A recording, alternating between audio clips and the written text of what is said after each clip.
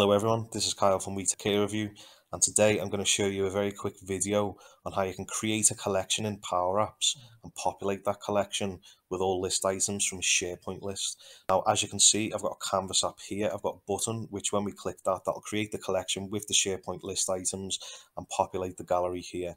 Now, I've already connected my SharePoint list to the app. And I'll just show you that now. So here you can see the SharePoint list. That's just got some dummy data in. And let's just get to the on-click. So for the on-click of the button, we've got a collect function. Now, I'll put this code in the description of the video, but basically we do a collect function.